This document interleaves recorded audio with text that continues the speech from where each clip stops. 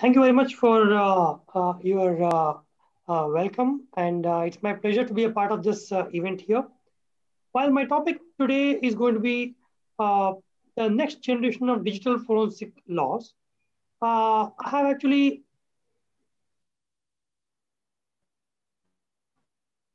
yes, this topic has both the significance of international as well as our Indian standards, what we are currently practicing. While in India, the current situation of digital forensics, we actually have got very limited discussions about the digital forensic laws so far. One is the Information Technology Act, which was passed in 2000, and and its various amendments, which has happened so far. And second thing is the Indian Evidence Act, where we also discuss about the admissibility of the electronic evidence, which would require digital forensic aspects.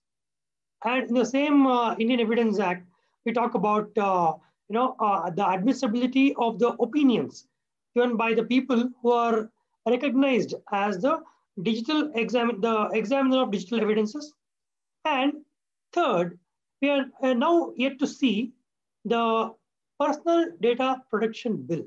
So how are these three actually having any scope, any impact on our digital forensic practices is what I'm going to be touching upon with my presentation.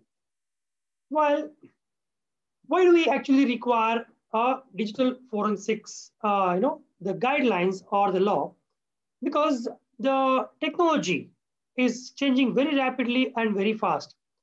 And because the technology is upgrading every day, because the technology what we're using today is actually outdated by tomorrow morning. So one time we call it as upgradation, but actually it is outdated one. I mean, outdating the older technology, we are trying to upgrade to the new technologies.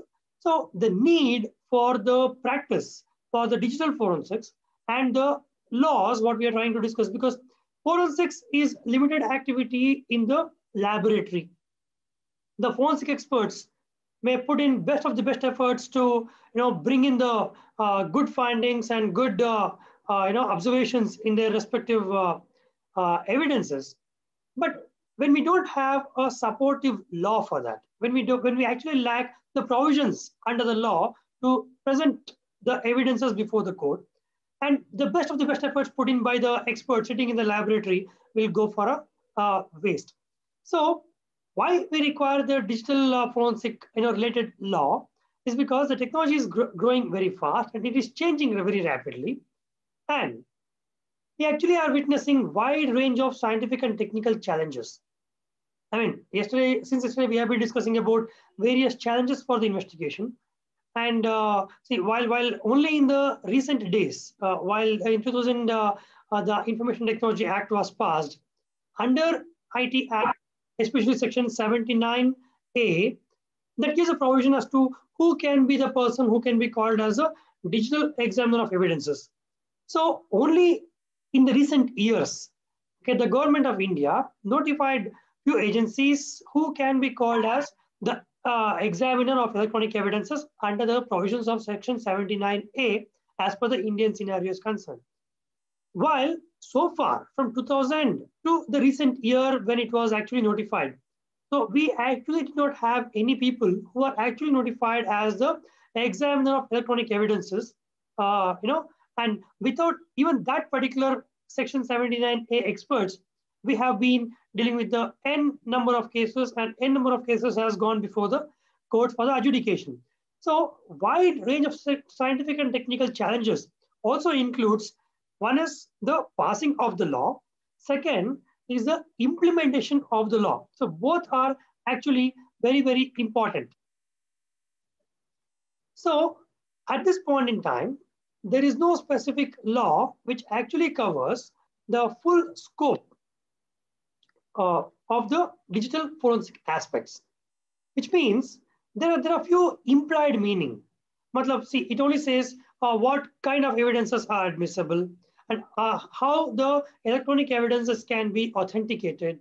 But when we go a slightly deep, because what has been enacted right now, is good to begin with. When I say unless and until we had such laws, we did not even have to discuss about all these things. But whatever has been enacted right now, there is some gap, and there is a lot of speculations, and which we need to investigate, which we need to get and discuss as a digital examiners of the evidences, because the law only gives certain provisions, but the digital forensic experts, when we look at the provisions of this particular section, we have a lot of unanswered questions in this. So what we need is that we need to involve in this kind of discussions and to find a solution and get ourselves matured about how the investigations can be done on the digital forensic aspects. As everybody knows, there is a huge gap between the technology and the law implementation. By the time we understand today's technology, and by the time we start doing something about a regulation or a rules or a law, by the time the law is enacted, this technology would have already changed. Okay, so there is no balance between the present technology and the present law. See, both are there, but it has got a huge gap between one another. And one important thing which we need to understand here is that domination of aggregators or a non-cooperation for the investigators, because it is not the first instance, and there has been repeated instances where the people like the Facebook, Google, or any such social media aggregators, they actually don't cooperate for the investigations of the agencies. There has been many cases, many reports where the aggregators do not actually oblige, including the court orders. So I'll discuss about such cases just after this slide, which in this slide, what I want to discuss is that, yes, while the social media or different companies have got, are actually termed as aggregators and they dominate one particular area of digital domain, we actually don't have effective law implementation, and the laws today do not actually give such a provision where the aggregators can be strictly held liable for delay in the whole investigation. So, including the FBI, including the US federal courts, the courts have failed to effectively implement and bring these kind of aggregators in the law books. I'll discuss about the case. While the privacy has been declared as one of the fundamental rights today, and how the privacy on the social media can be ensured, and to investigate if there was a breach of privacy or not, we are discussing about the digital evidences. And to authenticate the digital evidences, definitely we are using digital forensics. And if in case we don't have supportive laws for such appreciation of the evidences, the whole purpose of enactment of the law or such judgments which actually have said privacy is the fundamental right. It's fine. See, I understand privacy is my fundamental right, but how do I prove that there is a breach of my privacy on the digital world? So that process, without the suitable laws, will take a very exorbitant time. And by the time the justice is, see, in the law, we usually have this code: justice delayed is justice denied. So we are discussing about the timely investigations, and the present law is not actually supporting such timely investigations. And that is when we need the next generation of the law, which actually supports the digital forensics and digital investigation aspects. Suppose, while most of the audience here from India, and we keep discussing about the evidences, there are electronic evidences, one particular section under Evidence Act, which is 65B of Indian Evidence Act, specifically mentions the authentication of the digital evidences. Under this, there are various provisions. Suppose you are the owner of a computer, and how do you get a copy of the data from your computer to consider it to be an evidence? There is a provision. And there is a public authority who has data in their custody, and they actually copy the data and give it to you with their certificate. So that is considered as a evidence. So all these provisions are actually given under 65B of Indian Evidence Act. But let me give you a small situation and scenario, and let us try to understand if this provision of 65B can actually support this particular scenario. Suppose a mobile phone is seized in a police raid or a police arrest. 65B of Indian Evidence Act mentions that the data extracted from that mobile through a computer and signed by an authority that this data has been extracted from this mobile only and through my computer karke. So this can be considered as a authenticated digital evidence. Matlab, a 65B certificate is now valid. But but whatever data has been extracted is the authority is only able to certify that the data which is extracted from this mobile phone has been given as it is. That certification can be given by the authority under this particular 65B provision. But the question arises, suppose in the whole mobile phone, there are n number of photographs which are recovered. These photographs, see, as per the present scenario, if in case I found the mobile phone with some photographs, I submit to the court saying that these are the photographs found in the mobile phone. But this 65B of Evidence Act does not actually imply or express that such photograph or such multimedia data which you have recovered from any such devices, how that can be authenticated. I could have a mobile photograph. I could have a photograph in my mobile along with Donald Trump this side and Amitabh Bachchan this side. The authority under this particular provision of 65B can only mention the photograph has been extracted from so-and-so mobile phone. But can this section right now has anything to mention that such photograph which has been extracted should also be examined? The law here is actually silent. So you might recover n number of audios, videos, or photographs, whatever from the mobile devices, but there is no such law presently which actually specifies as to what category of authentication is required for such kind of digital evidences. So this is something which the law is silent here. While digital forensic experts, we know that what kind of examination has to be done for the image, what for the audio, video, everything. But as per the law, there is no specific rule or a specific provision that this kind of evidences has to be compulsorily examined. So this is where the law has a gap between the reality of the scientific possibility or the reality of the situations versus the legal provisions. There is an imbalance over here.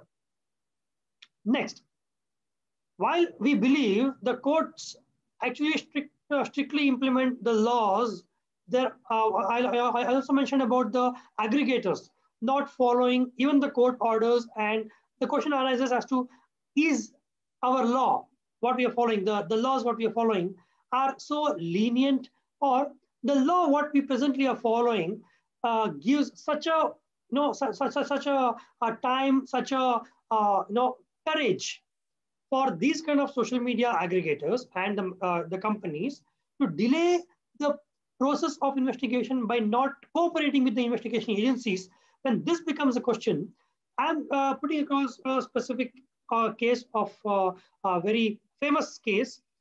Uh, in September, in August 2017, I think somewhere in the 17 and 16, the California witnessed a deadly attack where two shooters happened to kill around 14 people and they injured 22 people in the mass. While the investigators, while police actually opened fire and both the attackers were shot, the investigators actually found the mobile devices from these two guys, and one of the mobile device was an iPhone, and this iPhone was locked. So everybody knows how the iPhone is tough to be open with the lock, and this lock of this iPhone was set in such a way that 10 consecutive or 10 attempts, 10 unsuccessful attempts for opening the lock, the data will be erased. As a security feature, anybody can set different kinds of parameters. So as per this photo, as per this phone was concerned, this phone was set with 10 unsuccessful attempts that the data should go erased. So FBI requested the Apple company to help them in investigation because it was a terrorist attack. Apple denied the request of FBI, stating that it actually violates their company policies. Here, Apple did not cooperate with the FBI. FBI happened to happened to approach the court, and court gave an order to the Apple company to facilitate the request of the FBI. And the request of FBI was like, to for the Apple to launch a separate operating system where this operating system can be loaded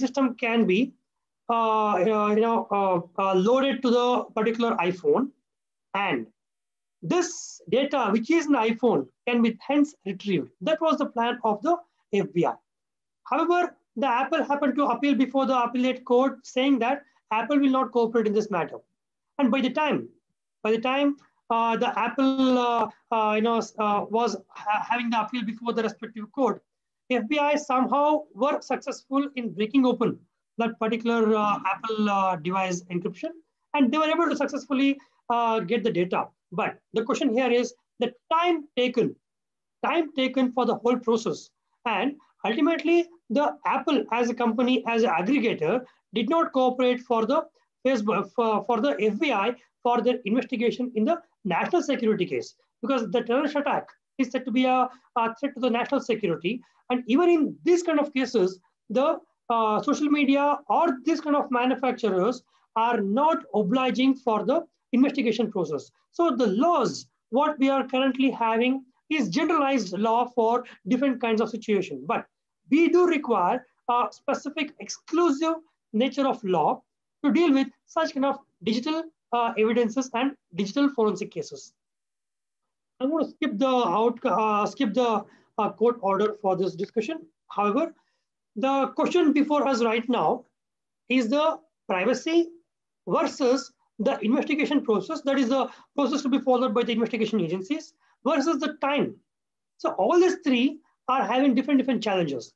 So while in the international discussions also we find the privacy is to be given as a right, and a lot of discussions are going on regarding the data privacy and privacy of the individual. And see, there are objections for people for electronic surveillance, and there are objections for face recognition systems in the public, what the governments are trying to implement. While people are discussing about the privacy aspects, does privacy aspects affect the investigation process? And does investigation process affect the time which is required for the whole investigation or whole conclusion of the case? So this is what the discussion here is. Privacy, the process to be followed for the investigation, and the time. All the three are highly important. There is no law which provides remedy to all the above. While few law discusses about what is privacy, how the privacy is to be maintained, everything. So, and there are different procedures, criminal procedure codes, which discusses about how the investigation is to be conducted, what are the documentations to be followed, who are the authorities, and other things. And the time, nobody discusses about the time. No law here discusses about the time, because for digital investigations, time is also one of the essential factors for the investigation, because every data is stored on public domains, cloud storage, everything. And if the timely action is not implemented, such data cannot be retrieved effectively. So there are few companies which maintains backup, imaging and different protocols. But question is, time, when it is the essence of investigation, that is very important to be maintained, and no law presently discusses about the time. Implementing one among these three will compromise on the other. If in case you want to implement the time-based investigation process, the privacy may be questioned. So vice versa, all these three are not actually balanced in our legal system. However, investigation process is a duty. Managing or maintaining the privacy is a responsibility of the investigation agencies, but timely action is a critical need. So if we don't have such laws which actually balances these three, we are actually not, we are not in a process of having the good laws governing the digital practices. The role of digital forensics for law implementation right now, while the rules and laws mention a lot of compliances, digital forensics is an important tool which can ascertain breach of such rules and policies. So one of the recent discussion which we are having is the Personal Data Protection Act. I mean, that is supposed to be passed the bill and yet to be seen as an act. But this kind of rules and the laws, when it is made, that is having certain compliances, certain guidelines that this is to be followed to maintain the privacy. Doing this is a violation. We discussed many things about this. But how do you ascertain if there was a breach in that aspect? Is only by digital investigation of such internal policies. So when you do the investigation digitally, and if we don't have good laws supporting such digital investigations, that whatever the law we implement, that will be not seen as an effective measure for the society. While so much of discussions are happening on privacy, equal amount of time and good laws are needed for digital forensic practices. While the next generation of evidences are all in digital format, the current laws in various countries does not support for a quick and effective investigation of data on cloud and on international servers. While every country which which enacts the law, that country's law will be governing that country's jurisdiction. But today, whatever the digital platform we are using, many companies do not hold the servers in their respective countries, and it is international servers and cloud storage is what we're discussing. And if this country passes any law, and how do you actually effectively get the data from the international server? That's a very big question. And since their country law might be different, our country law might be different. So which law actually be applied becomes a very big question. And we don't have such law which can be helping us for the data on the cloud and international servers at this point in time. And various countries, not just India or any other country, various countries are having the similar challenges right now. As a part of my last topic of the discussion, where there is a new trend of digital crimes and investigation challenges. The law, what we are following, is of the older generation. By the time the bill is discussed and it is made as a law, there is a new trend of the crimes, new trend of practices are yet to be seen. And because by the time something is enacted and enforced, it would have already become the outdated one, because we are discussing about the digital world, and every day the digital technology is changing rapidly. There is a need for international declaration of digital evidence laws, because we see different kinds of declarations in the international level, which could include the human rights, just like this. Okay, while every country has a situation right now to deal with the digital forensic laws, and not all the countries are maintaining the same set of rules, same set of laws for effective implementation of the digital forensic practices. So what we need in the international forum is that we need to have a common practice, common law, which every country, member countries can follow. And this is where we have the requirement for the international declaration of the digital evidence laws, that all the member countries shall have to implement the same practices in the interest of justice. Otherwise, one country has one law, other countries has other. So the laws are not meeting with the requirements for the whole investigation.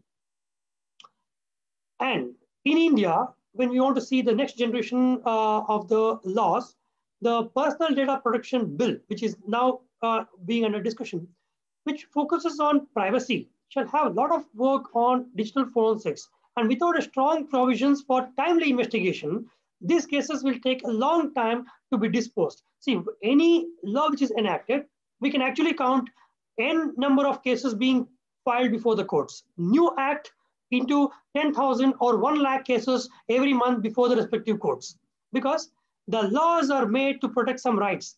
And for effective implementation of the rights, definitely people have to go to the courts. And before the courts and in the litigation process, one has to effectively present the evidences. And since these evidences are digital in nature, when we don't have proper practices for digital forensics evidences and exclusive provisions for the digital forensics, so the cases like this gets into pending, and end of the day, everybody will start blaming on the judicial system, saying that if you file case today, we only get the case disposed after 10 years. So it is a responsibility of everyone to now discuss about the common practices of digital forensic laws, which we are which is the need of this hour. So with this, I conclude my discussion of this hour, and the session is now open for discussion and further conclusions.